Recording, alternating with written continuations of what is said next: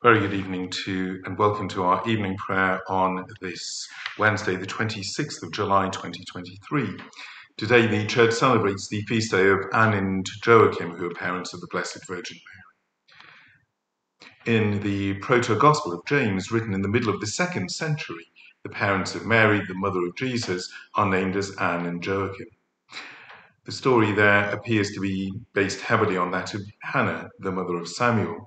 The feast day of Anne and Joachim both emphasizes God's plan from the beginning to send his son, born of a woman, born under the law, to redeem fallen humanity, and also shows God's faithfulness in keeping his covenant with all generations. And so our evening prayer begins with our prayers of preparation. O God, make speed to save us. O Lord, make haste to help us. Blessed are you, Lord God, creator of day and night. To you be praise and glory forever.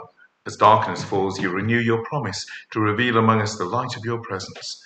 By the light of Christ, your living word, dispel the darkness of our hearts, that we may walk as children of light and sing your praise throughout the world. Blessed be God, Father, Son, and Holy Spirit. Blessed be God forever. The hymn for this evening is "The King of Love, my Shepherd is." The King of Love, my Shepherd is, whose goodness faileth never. I nothing lack if I am his, and he is mine forever.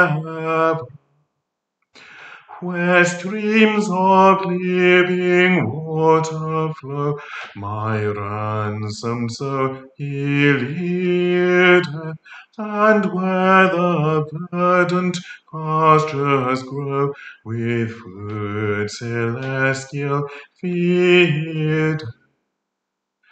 Perverse and foolish, oft I strayed, but yet in love he sought me, and on his shoulder gently laid, and home rejoicing brought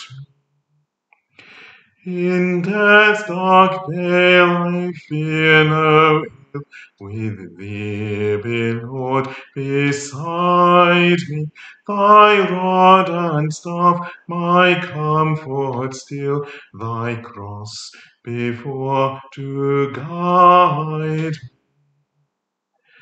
Thou spreadst a table in my sight, thy unction grace bestoweth, and what transport of delight from thy pure chalice floweth. And so through all the length of days thy goodness faileth never. Good Shepherd, may I sing thy praise within thy house forever.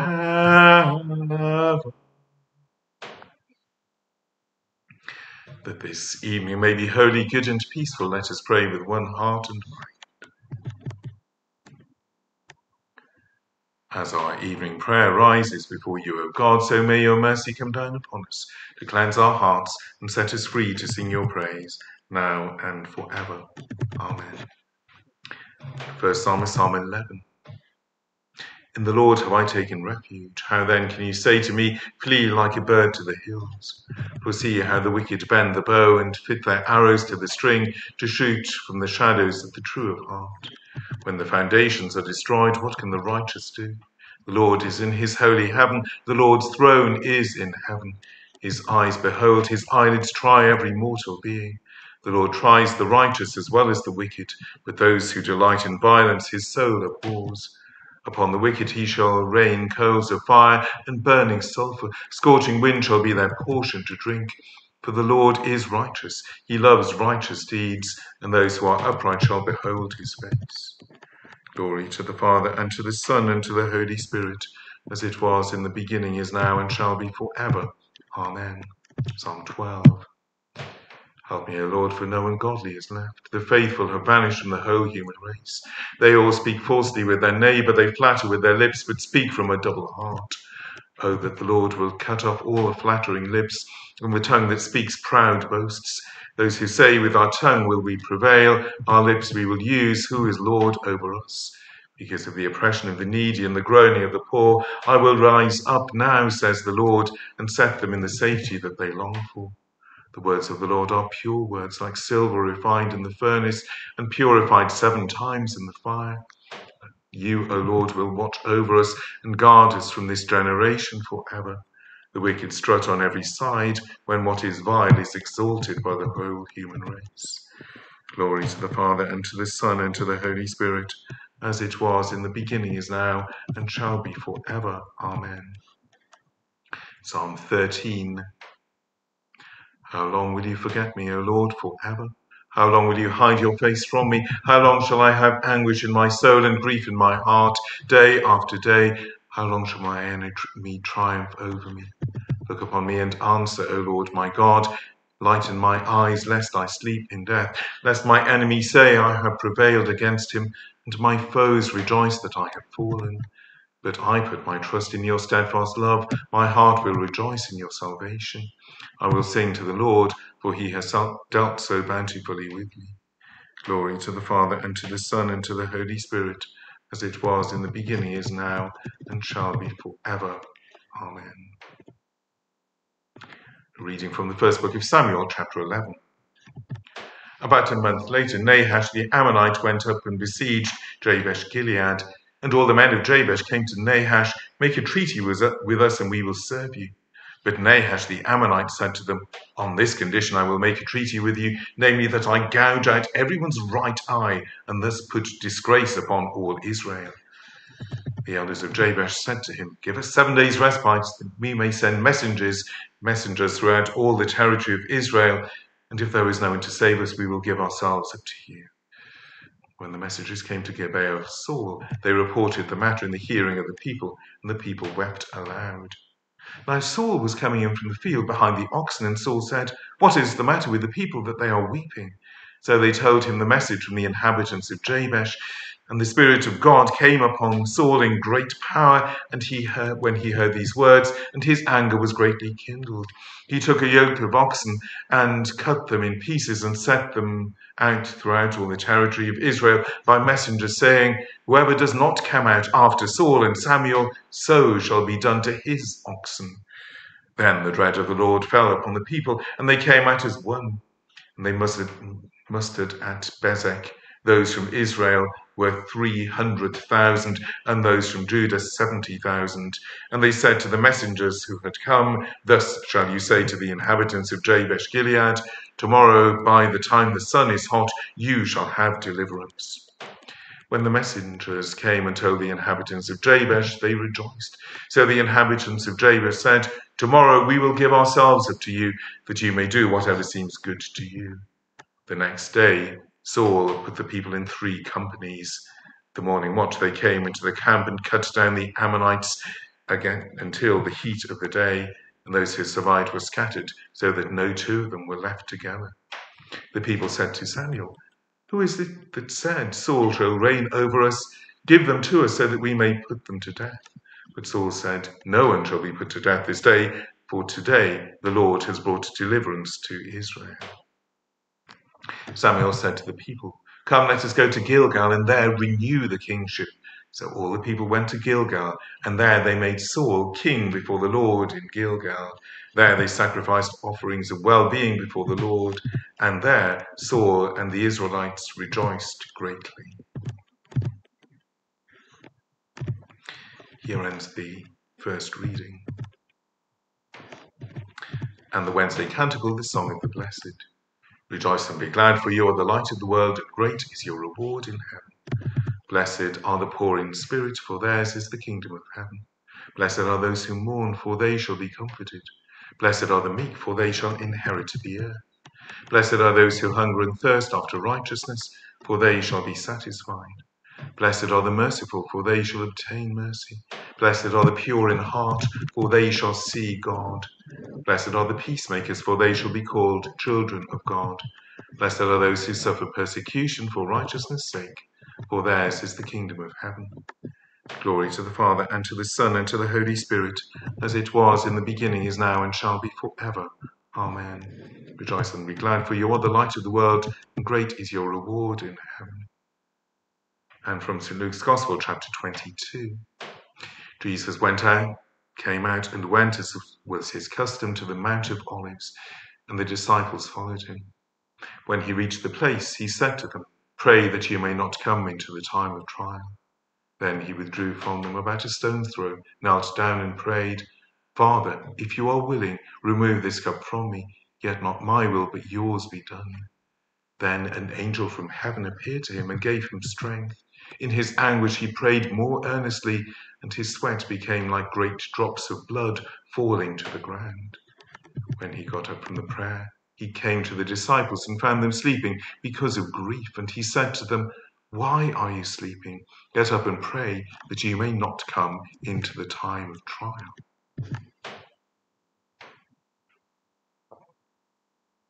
Here ends the second reading, and our responsory. Lord, you will guide me with your counsel, and afterwards receive me with glory.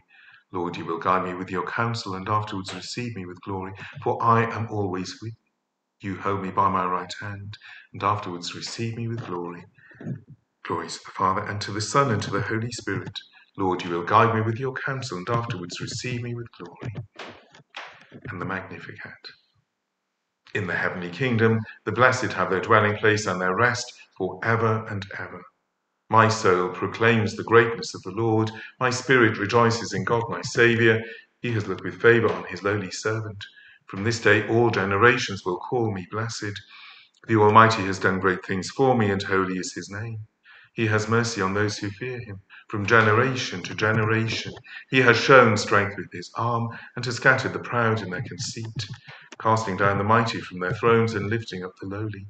He has filled the hungry with good things and sent the rich away empty. He has come to the aid of his servant Israel, to remember his promise of mercy, promise made to our ancestors, to Abraham and his children forever.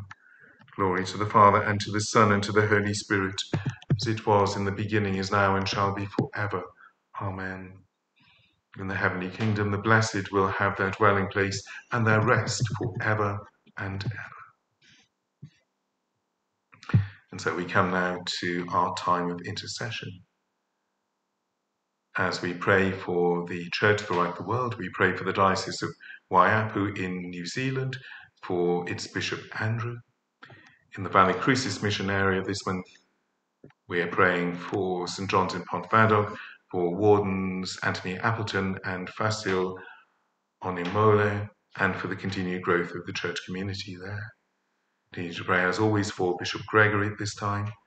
We pray for the people of the St. David's Diocese as they prepare to elect a new bishop, and we pray for the Cathedral of St. David as they celebrate the 700th year of the official pilgrimage there.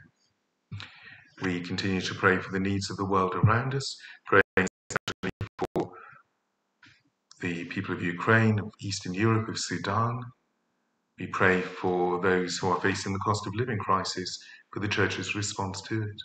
We continue to pray for those who are sick, for Louise, Gordon, Joshua, Jess, Luna, Maldwyn, Meyer and Stan. We pray for the departed, among them Quentin and Carol and Philip, who was laid to rest today. We continue to pray for those who are in authority, for those who influence us in so many ways, and we pray for those who are instrumental in bringing us to faith. And so our prayers of intercession.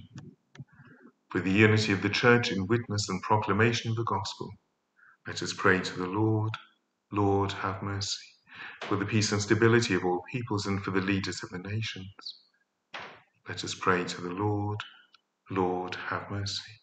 Places of work, education and leisure, let us pray to the Lord. Lord, have mercy. for a blessing on our homes and for relations and friends and all for whom we love. Let us pray to the Lord. Lord, have mercy for the sick and the suffering and those who minister to their needs. Lord, let us pray to the Lord. Lord, hear our prayer. Let us commend ourselves and all for whom we pray to the mercy and protection of God. The Lord God of Israel, who bestowed such grace on Anne and Joachim and their daughter Mary, that their daughter Mary grew up in obedience to your word and made ready to become the mother of your Son. Help us to commit ourselves in all things to your keeping, and grant us the salvation you promised to your people. Through Jesus Christ, your Son, our Lord, who is alive and reigns with you and the Holy Spirit, one God, now and forever. Amen. Let us pray with confidence as our Saviour has taught us. Our Father, who art in heaven, hallowed be thy name. Thy kingdom come, thy will be done, on earth as it is in heaven. Give us this day our daily bread, and forgive us our trespasses, as we forgive those who trespass against us. And lead us not into temptation, but deliver us from evil. Thine is the kingdom, power, and the glory, for ever and ever. Amen. The grace of our Lord Jesus Christ and the love of God, the fellowship of the Holy Spirit, be with us all evermore. Amen. Let us bless the Lord. Thanks be to God. Thanks for joining me once again this evening, and wish you a very good evening indeed.